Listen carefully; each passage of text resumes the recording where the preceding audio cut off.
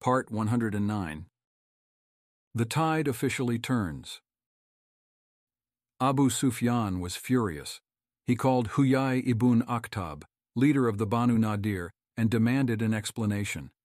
Huyai explained the concept of the Sabbath, and Abu Sufyan was left perplexed and unsatisfied, shouting, "By Allah and Al-Uzza, this is your treachery." Huyai was so panicked that he sneaked back into the Banu Qurayza and pleaded with them to break the Sabbath despite being a Jew himself. As a devout Jew, Ka'b ibn Asad was insulted at the very notion and flatly refused. Huyai was so fearful of the consequences that he chose to remain within the fortress of the Banu Qurayza and did not return to the Quraysh. Meanwhile, the Muslims were unaware of the collapsing allegiances of the Confederates. A fierce storm began to brew, and by the evening it was described as the worst storm some of the companions ever experienced. The Prophet asked for a volunteer to enter enemy territory and gather information. Hudhayfa ibn al-Yaman narrated the story in the first person. One day, decades later, some young successors were discussing the Battle of Handak, and they began waxing lyrical about their own bravery and how they would have fought valiantly for the Prophet. One young successor exclaimed, "I would not have let the Prophet walk on his own feet. I would have carried him on my back." Hudhayfa was incensed at their disrespect of the companions, and he narrated, "I will tell you of that night. We were with the Prophet, and a fierce storm was gathering all around us. The Quraysh were above us, and the Banu Qurayza were below us," quoting Surah 33, verse 10, "and we were scared for our own families. No night had come upon us darker and colder than that night. The wind itself sounded like thunder, and it was so dark that we could not see our fingertips if we extended our hands.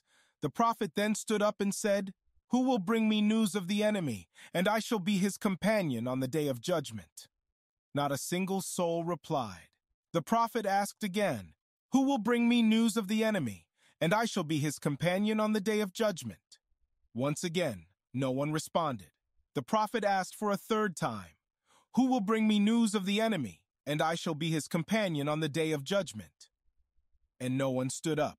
The Prophet finally said, 'O Hudhayfa, you go and bring me news of the enemy.' The Prophet named me, so I had no choice but to comply."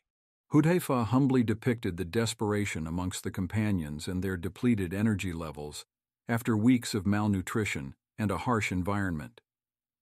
No one had the energy to be the hero, but when called upon, Hudhayfa did not hesitate to obey the command. Hudhayfa stood up, shivering and trembling from the fear and freezing cold, and the Prophet made dua for him. "O Allah, preserve and protect him from in front, from behind, from his right, from his left, from above, and from below." Hudhayfa commented, "After that dua, every fear that I felt disappeared from my heart." He walked through the unforgiving darkness and howling winds, and finally made it to the Quraysh's camp. Hudhayfa was chosen due to his bravery, but also because he was an Ansari, and the Quraysh did not recognize him. He said, "I saw someone that I figured must be Abu Sufyan. I had a clear shot, and I was about to reach for my arrow until I remembered that the Prophet instructed me to remain anonymous." Abu Sufyan announced, "I am about to speak confidentially, so each of you verify the identity of the person next to you." In his quick-wittedness, Hudhayfa grabbed the person to his right aggressively and demanded, "Who are you?" He then grabbed the person to the left and demanded, "Who are you?" They both identified themselves, and due to his projected aura of confidence and authority, they did not think to ask him. Abu Sufyan continued, "My people, we are away from our homes, and we cannot remain here forever. Our animals have perished, our horses are tired, and the Banu Qurayza have betrayed us. The winds are harming us so much that we cannot light a fire nor keep our pots closed. I advise you to all leave. As for me, I have decided." He then marched straight to his camel and left. Hudhayfa returned to base and found the Prophet praying. He narrated, "Whenever the Prophet was disturbed, he would turn to prayer. The Prophet prayed, 'O Allah, revealer of the book, swift to account. Destroy the Confederates, destroy them and shake the ground beneath them.' The Prophet was so cold that he was praying with a blanket wrapped around him. He noticed Hudhayfa shivering and motioned to him to join him inside the blanket as he prayed. Hudhayfa then sat beside the Prophet's feet and the prophet prayed until he finished.